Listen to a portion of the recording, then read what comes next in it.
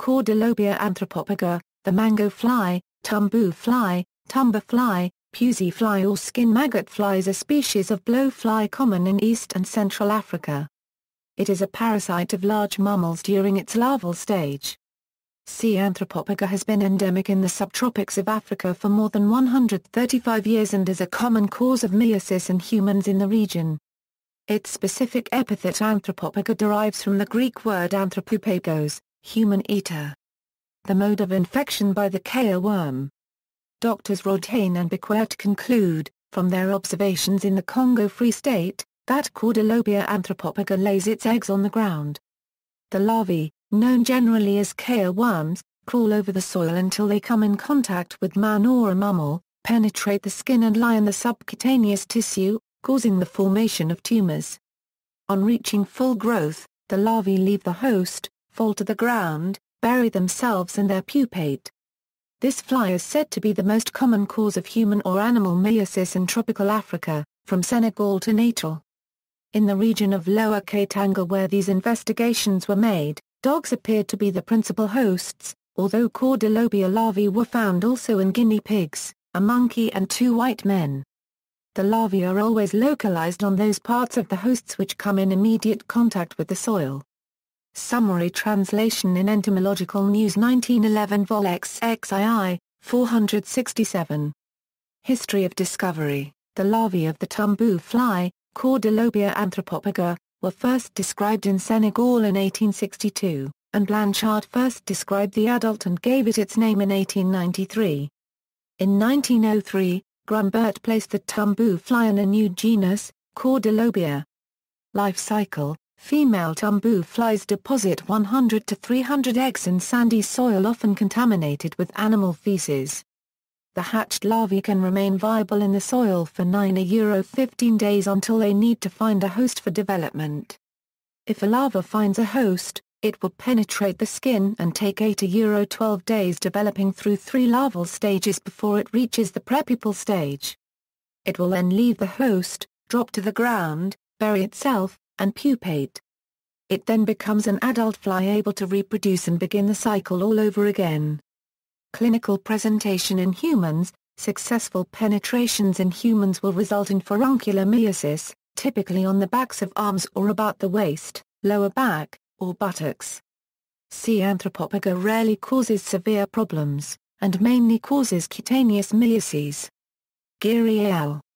Describe the presentation of cutaneous myiasis caused by the tumbu fly. At the site of penetration, a red pupule forms and gradually enlarges. At first the host may experience only intermittent, slight itching, but pain develops and increases in frequency and intensity as the lesions develop into a furonal. The furonal's aperture opens, permitting fluids containing blood and waste products of the maggot to drain. Transmission. Female tumbu flies lay their eggs in soil contaminated with feces or urine or on damp clothing or bared linens. Damp clothing hanging to dry makes for a perfect spot. The larvae hatch in 2–3 days and attach to unbroken skin and penetrate the skin, producing swelling.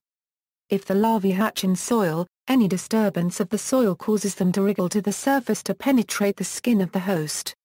Reservoir and vector. A natural reservoir is defined as an organism that can harbor a pathogen indefinitely with no ill effects. Although C. anthropophaga larvae can cause ill effects for animal hosts, because we are talking about myiasis in humans, we will consider any animal hosts as reservoirs. Many animals are hosts of C. anthropophaga. The dog is the most common domestic host and several species of wild rats are the preferred field hosts. Domestic fowl are dead-end hosts, meaning that the larvae cannot develop when they enter the tissue of a fowl.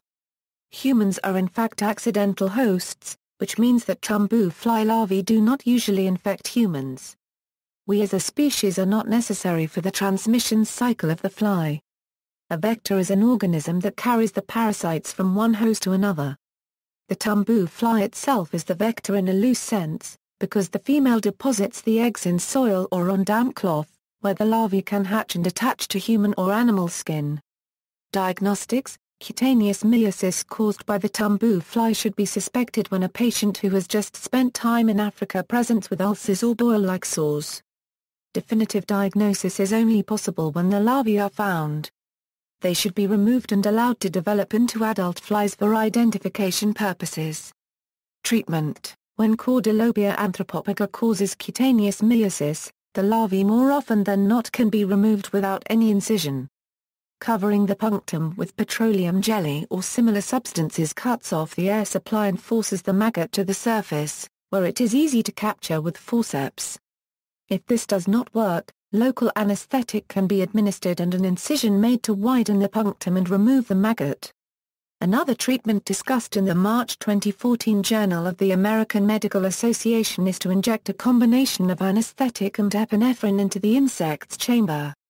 Less drastically, because larvae of Cordylobia anthropophaga have smaller hooked bristles on the cuticle than those of, say, Dermatobia hominis, it often is practical just to push on each side of the hole to squeeze the maggot out, especially after first enlarging the punctum.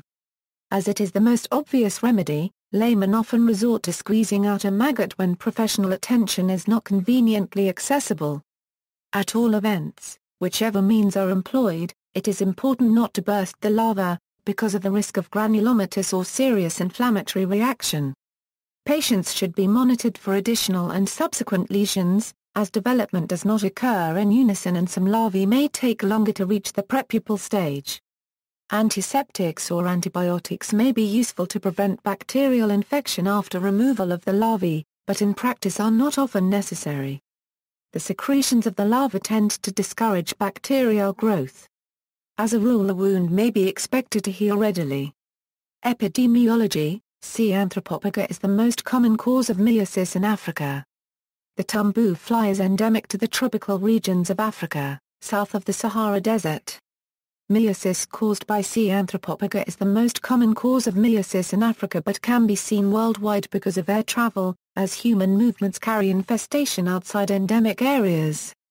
Public health and prevention strategies: the fly commonly infects humans by laying its eggs on wet clothes, left out to dry. The eggs hatch in 1 to 3 days and the larvae then burrow into the skin when the clothes are worn. A prevention method is to iron all clothes, including underwear, which will kill the eggs' larvae. See also, Dermatobia hominis, references.